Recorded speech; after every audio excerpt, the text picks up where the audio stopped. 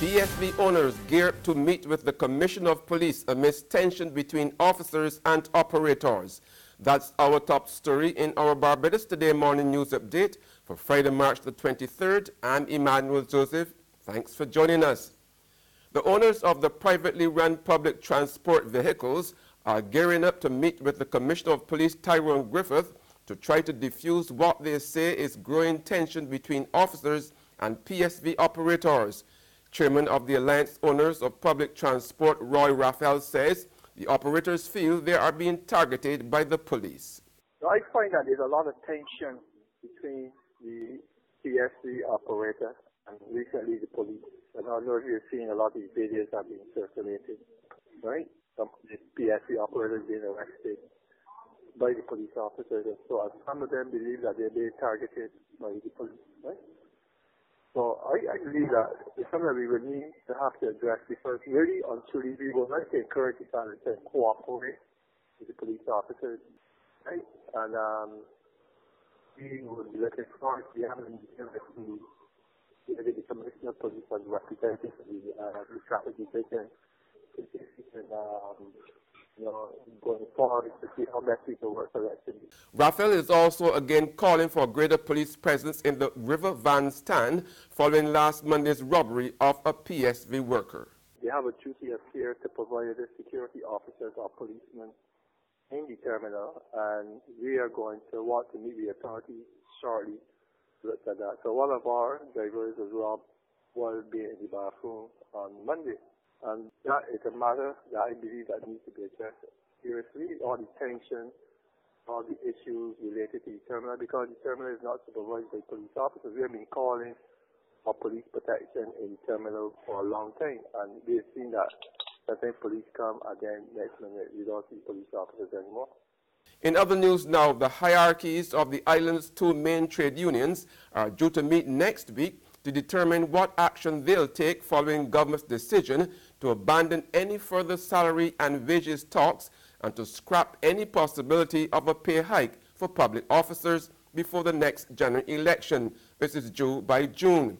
Now, General Secretary of the Barbados Workers Union, Tony Moore, says the directive from the Prime Minister, Francis Stewart, and channeled through the Ministry of the Civil Service in a letter dated March 20th, 2018, is a wishy-washy directive that still requires a full response from her union. As you would imagine, the Barbados Workers Union could only fully respond to the correspondence which it received earlier this week, following discussions and further mandate from our members and careful examination of options available to us by the Executive Council when it meets sometime next week.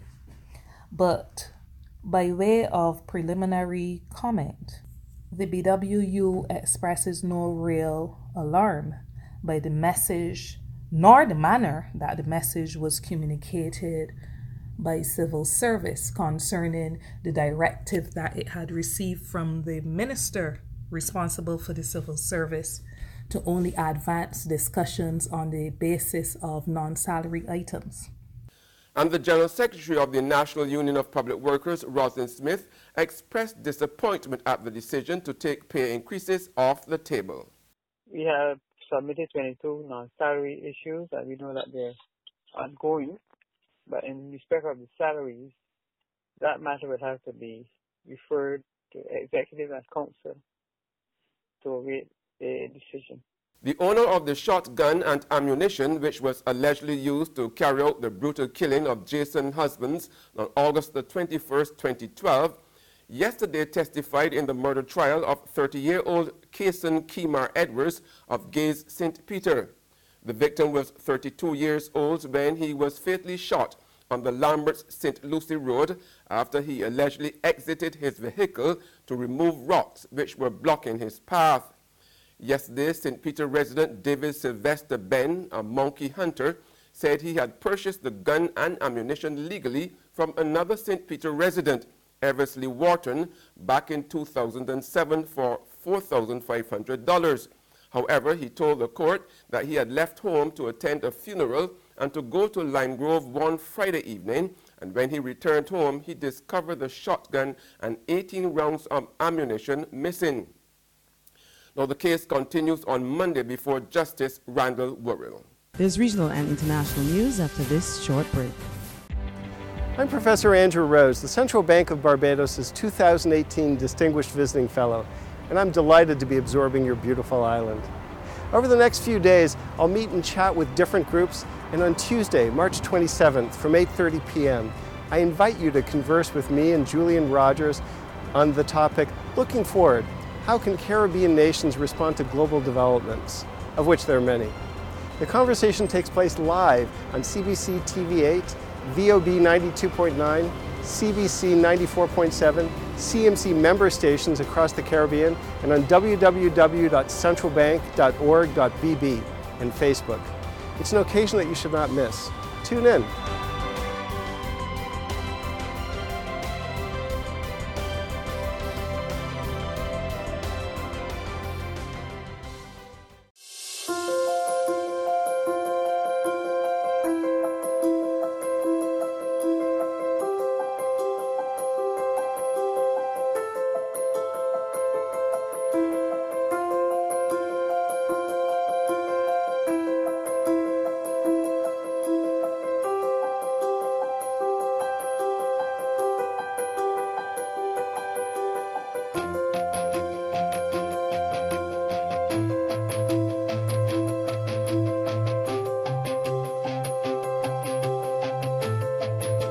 Barbados Today, news you can trust. Welcome back with news from the region now. Re-elected Prime Minister of Antigua and Barbuda, Gaston Brown, has named a 13-member cabinet following his party's landslide victory at Wednesday's poll. The cabinet will be sworn in on Monday during the start of the new parliament. Meanwhile, reappointed Attorney General Tedroy Cutie Benjamin has announced that he will begin the process of releasing non-violent prisoners within 14 days after the commencement of Parliament and prioritize the construction of a new prison. More in this ABS News report. With the overcrowding conditions associated with Her Majesty's Prison, a new facility and prisoners' release are on the agenda for the government in the new term. The country's lone penal facility, which was built to hold 150 people, now accommodates over 350 inmates. The news of a purpose-built structure is not new, but according to Attorney General Tedroy Cutie Benjamin, it is a mandate of the government to have a facility built. My department now has 3 offers to build the prison. 3. We're looking at 3 models. There are some who are coming to BOOT, Build, Own, Operate and Transfer. We're looking at that. There are several international bodies who come to the country, understood our status, and prepared to assist us in construction. We are now looking at all of our options, and very shortly I'll be initiating and telling you, the people, what we intend to do. But the prison will be addressed during this term.